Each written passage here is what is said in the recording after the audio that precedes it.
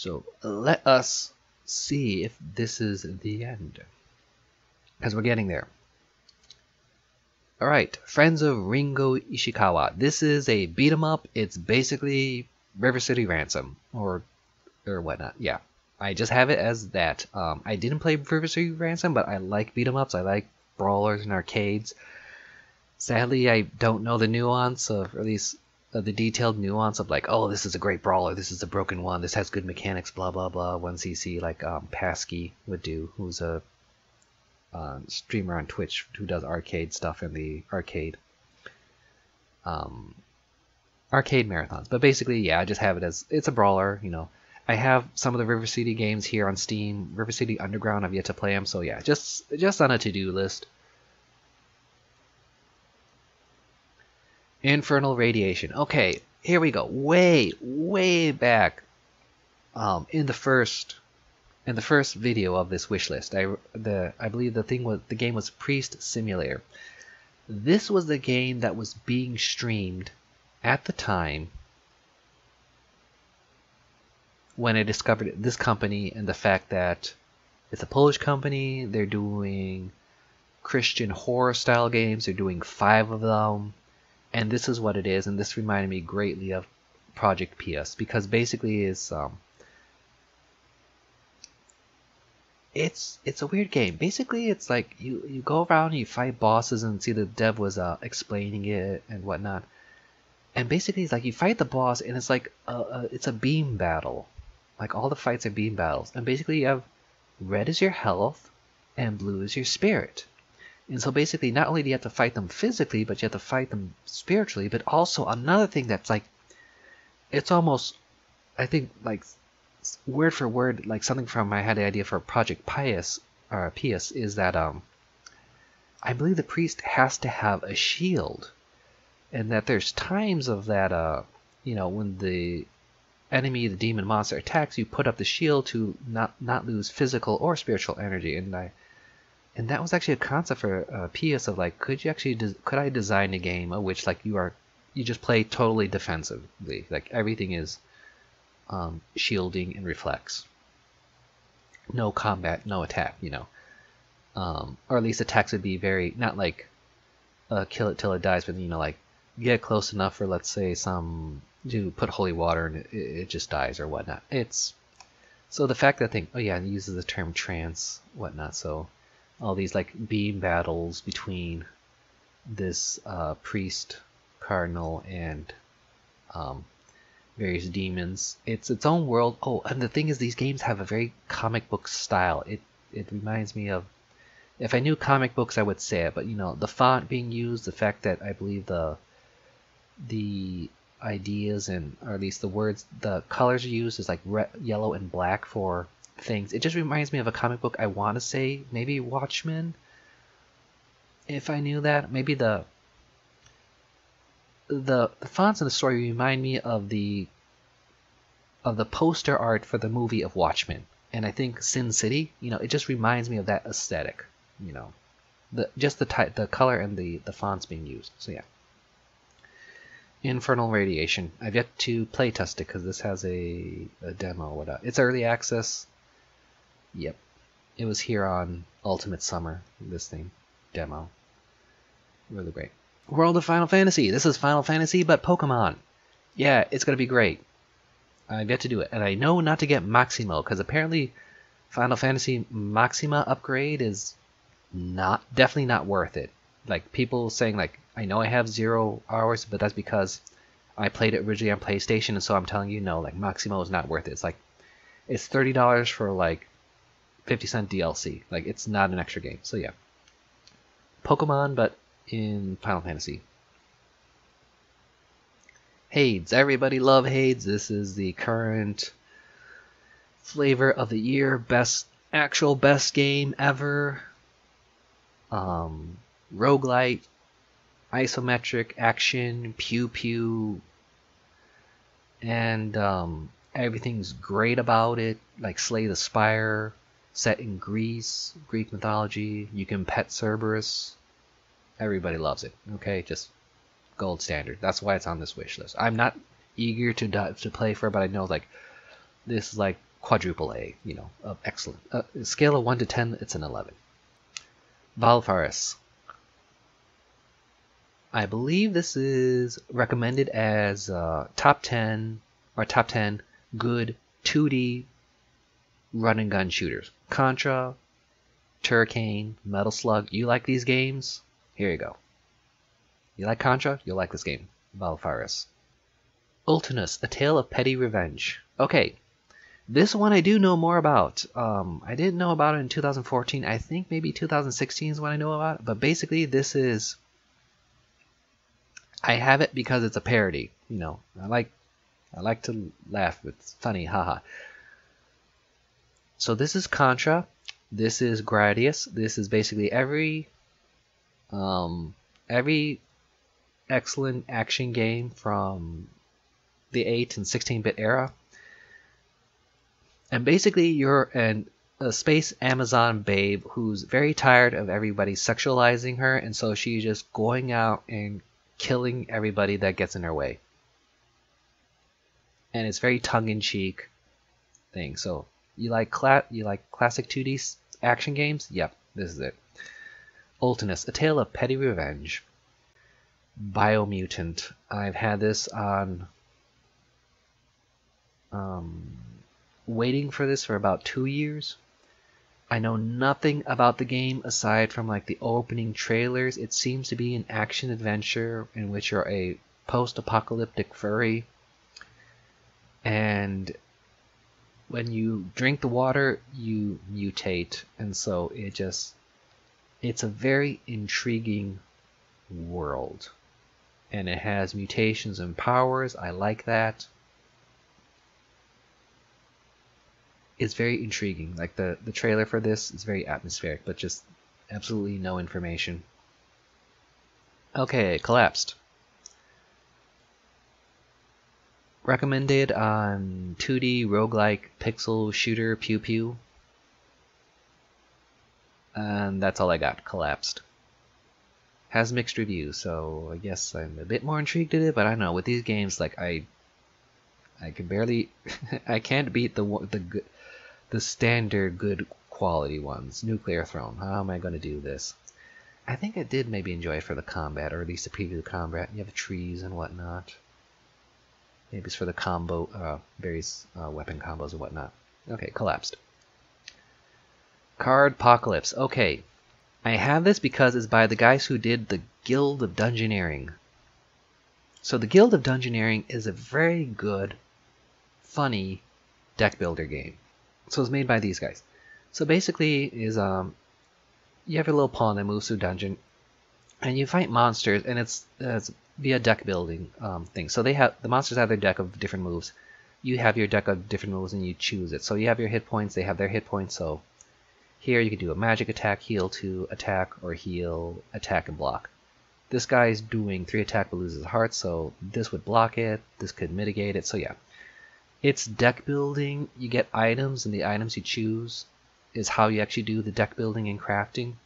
And here we go, like the Scimitar. This will increase more like physical attacks. This will give you more defensive cards. This will give you more magic. So you kind of tweak your characters. I like the classes. It's very funny. You have a Barbarian, you have a Shapeshifter, you have the actual card dealer and whatnot. So, all the thing of Guild of Dungeoneering. Cardpocalypse is by the same company.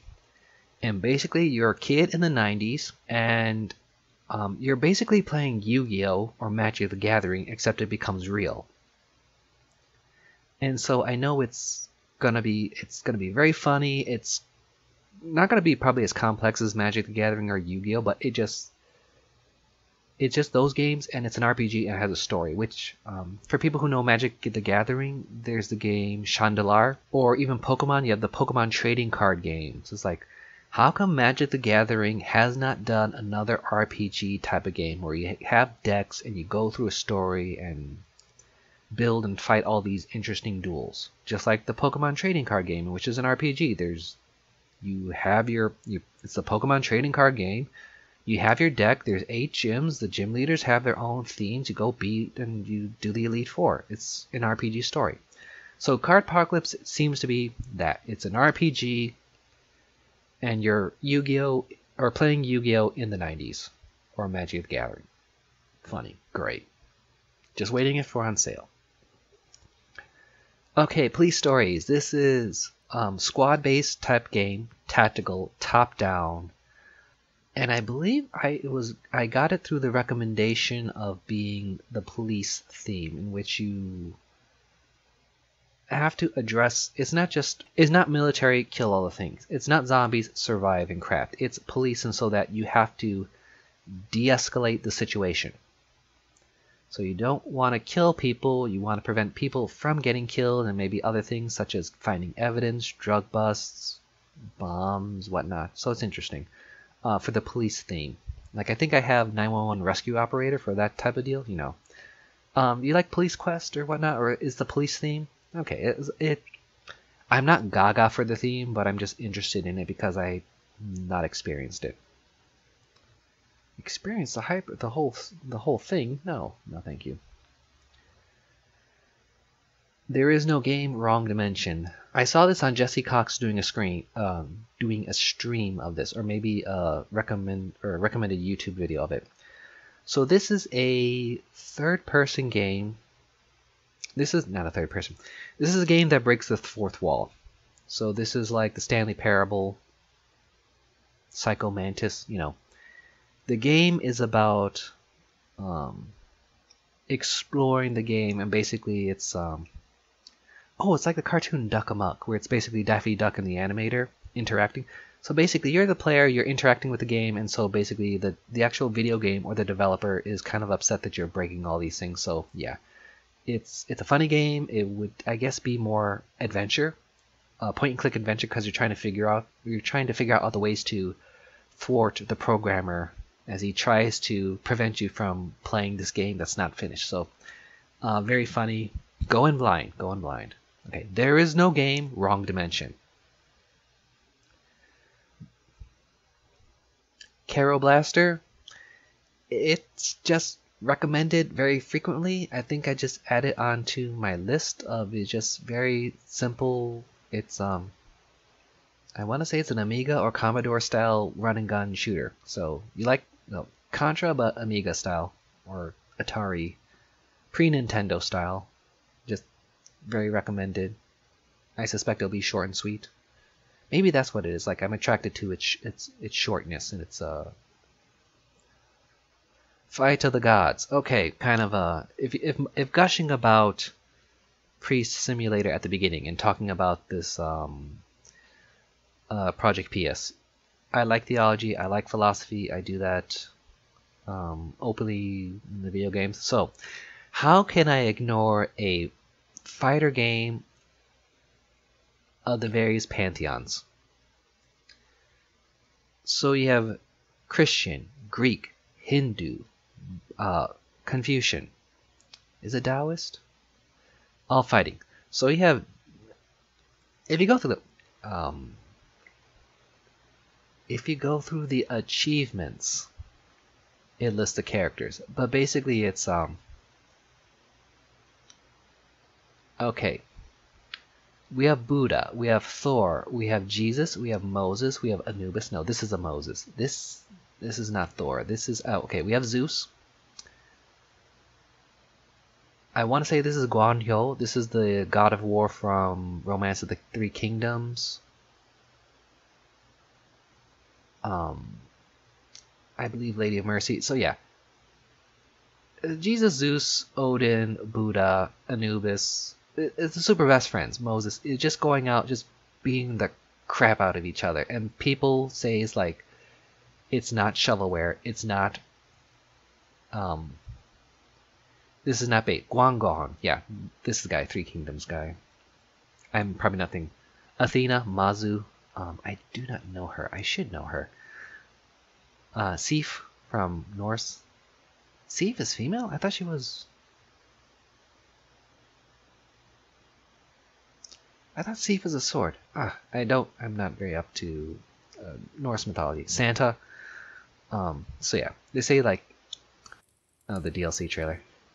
It's a fighter game. It's a theology. It's religious themed, and it's not garbage. So yeah, it's just like I gotta get it. Blossom Tales of the Sleeping Kingdom. I believe.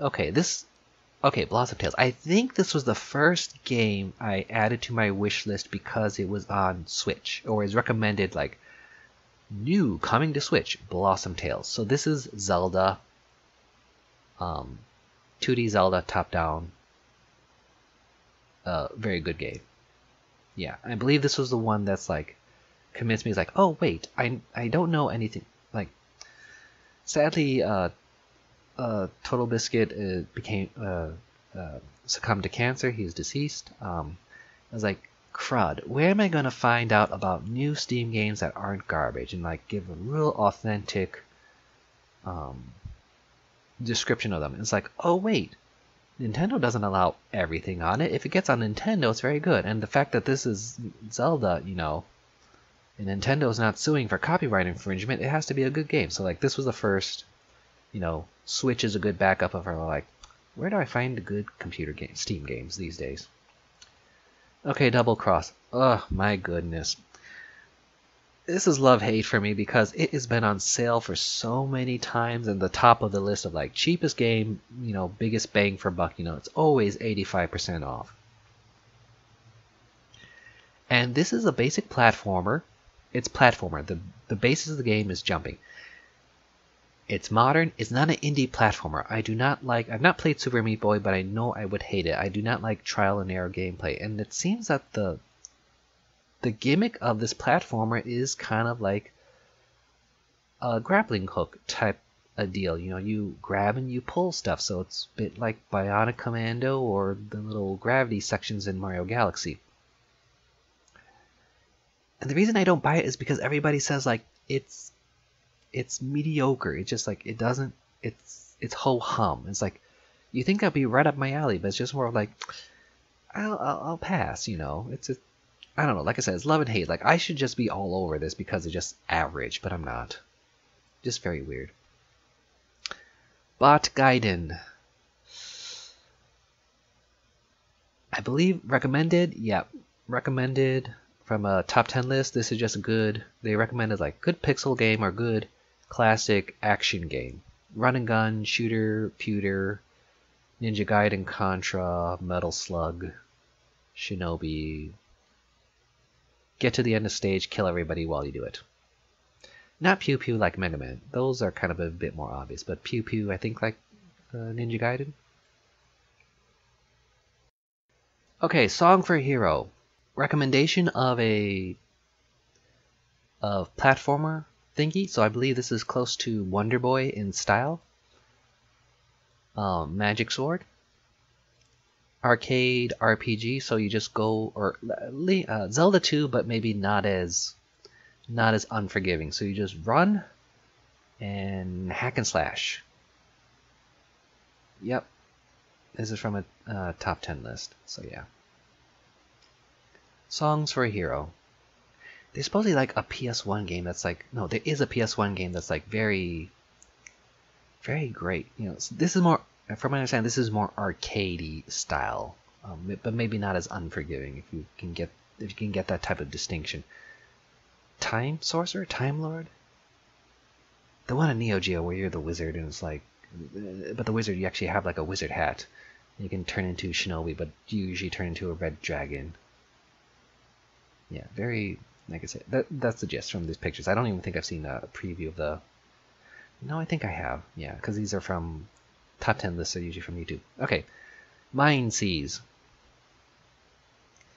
2D Metroidvania, sci-fi. Okay. This is top 10 list of recommended Metroidvanias. This seems to be like the closest to actual Metroid in the style. Like, so if you really want like more of Samus Aran, like that type of world and Metroid style exploration. So when I complained a couple of videos back, like I don't think I like Metroidvania as a genre because I don't like the Metroid games because it just corridors and tunnels which are very atmospheric, but you basically are just painting in the minimap and you're literally blowing up every bomb and wall. So if you actually want something extremely like Metroid, Mind Seas is like that. Okay, Children of Morcha. I don't know. Recommendation of roguelike games? I think it's just recommendation of roguelike games. Just good action roguelike, action shooter roguelike games. I don't know. Ever since The Witcher, everybody now loves Poland for like its game devs, just like Magica was for Scandinavia and other things. So yeah, Children of Morcha. Or maybe it was on a recommendation list. Or maybe it was through the companies, 11-bit studios, because with This War of Mine and Frostpunk, yeah. I think I got Children of Morcha just through Frostpunk, This War of Mine. Okay, World of Horror. This is like Shadowgate, classic PC adventure games, but the aesthetic is Junji Ito. It has kind of turn-based battles. I'm very interested in it. I want to play it, but I know I will buy it and not get it. And even though it's in early access, it's basically finished. It is a finished game. Only thing early access is just adding more content and that it's like more scenarios. Because this also has Steam Workshop, Steam Labs, the workshop thing in which you can create and design your own scenarios. So this is basically a finished game. It's not early access. It's just early access because they just keep wanting to polish it, and it's more of like they have nobody to just come in and say, you're done. It's done. You know, finish it. Everything else be DLC. Stop wasting your time. Okay. Really good, really interesting. There's no jump scares, and I think the only real horror thing that people may not like is just like maybe the gore, because Junji Ito really has a knack of creating the unsettling. Okay, Unworthy. This is from Iron Pineapple. Souls-like game was recommended. I believe I'm more invested in this as a Souls-like because there's something in this that he pointed out. And I believe the thing here with Unworthy is you cannot jump. And so the way you traverse through the game is by using the various weapons. So I like that with Seiken Densetsu, with the Mana series, and how in Final Fantasy Adventure, Mystic Quest, Secret of Mana, your different weapons actually are used as tools to go through the environment. And it's less annoying than Zelda games, because Zelda you can chop grass and you have the grappling hook, and 2D Zeldas, and you can lift up rocks and whatnot. Less annoying. So basically, yeah, without jumping. There we go. So this is Souls-like 2D. You can't jump, but every weapon is very well designed and unique and used for various combat, various strategy, or actual motion. Like you have to use a spear as a pole vault or as a hook to climb up. Okay, Unworthy.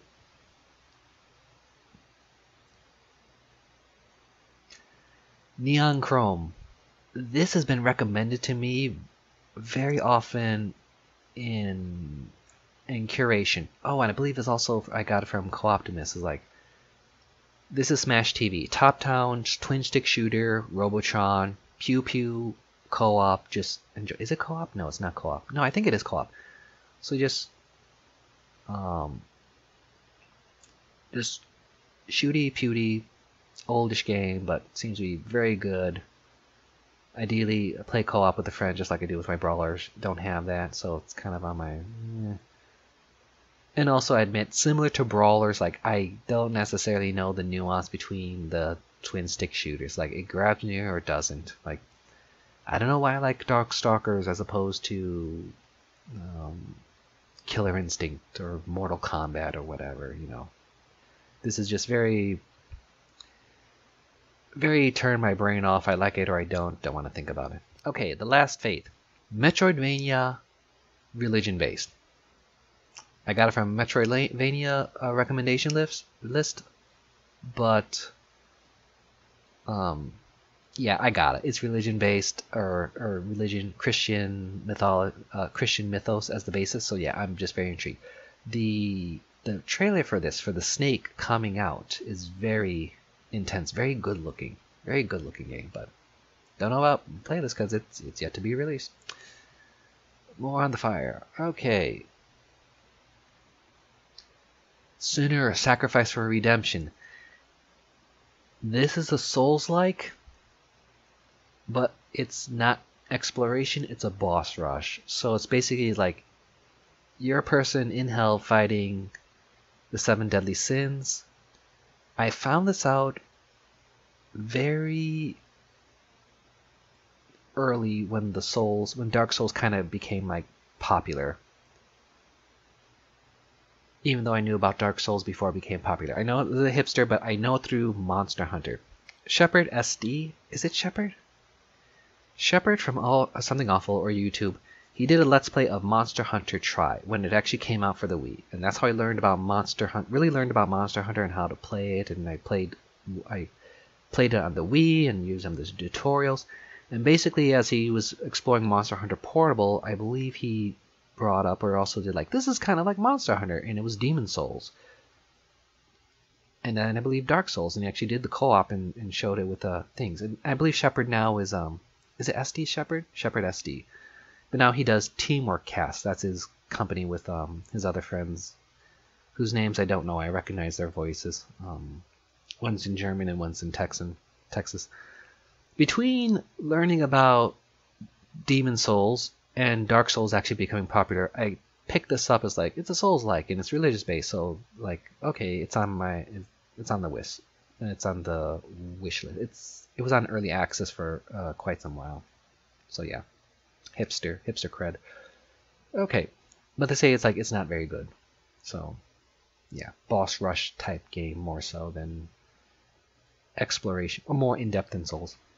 Okay, way back into the first video, I talked about the puzzle game that's also programming, and that your machine's making widgets, but it's programming. This is the same thing. This is Infinifactorio, and so you're supposed to make different cubes, but the thing is, you only give the instructions for the cubes. So I'm pretty sure if you are familiar with Factorio, in that having little machines to make more to do things.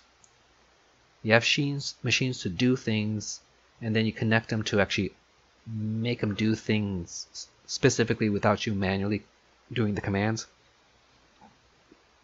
That is programming. That's this type of game. Let's see. Did they do the other things? Yep, they did Space Chem. So they seem to be doing lots of programming. Oh, and Magnum Opus. Yeah, Space Chem, Magnum Opus, they're all the same type of things. You know what? I'll add Space Chem. Or do I have Space Chem?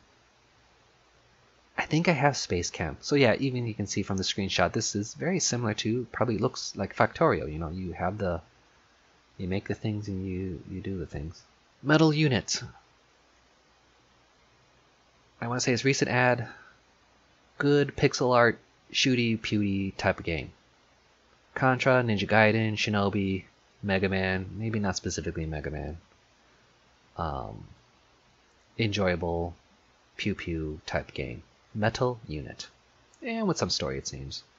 And some RPG elements. I'm thinking maybe just specifically like you equip items and you have different traits and perks and stats. Okay. Helmut, Badass from Hell. Okay. I added this recently. I believe it was recommended. It was via a Halloween sale. Like, okay, here's all these Halloween games, or at least so this is one I think I saw like in the advertisement of it. So this is twin chick shooter, very tongue-in-cheek. You're a hellhound dog killing things. Looks fun. No idea. Twin stick, Robotron, witch hunt. Okay. Religious theme, because it seems we're in colonial area and hunting witches. I don't remember. I think I have this down as a... This was in a bundle for, I believe, a Slender Man clone game. And so, like, the Slender Man game is basically, it's like, okay, you're in the woods, you get 11 pieces of paper, something's chasing you. There's another game that was like that. I think I was looking at that other game, the Slender Man clone, and this popped up. So this is a witch hunt. Detective adventure game, first person.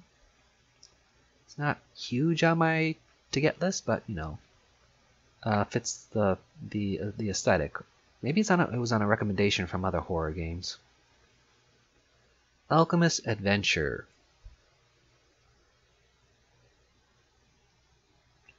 I think it's just a recommendation of RPGs for 2020. Nothing in particular. Alchemy theme. I like alchemy, or at least I like